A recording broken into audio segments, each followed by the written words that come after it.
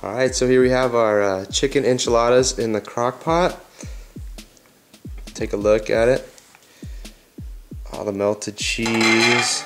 We got some homegrown jalapeno peppers, Anaheim peppers in there. And then what we're going to just put in on the top is a couple more Anaheim peppers and some olives. And then let's see how it tastes.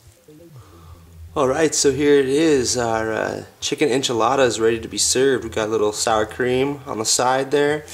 And our fresh Anaheim pepper chopped up with some olives. It's got a fresh onion inside, kidney beans, black beans. We'll put I'll try to put the recipe up if it looks good to you. I think it's gonna be great. First time trying enchiladas in the crock pot. So looks like I'm gonna be eating more of them this way. Alright, thanks.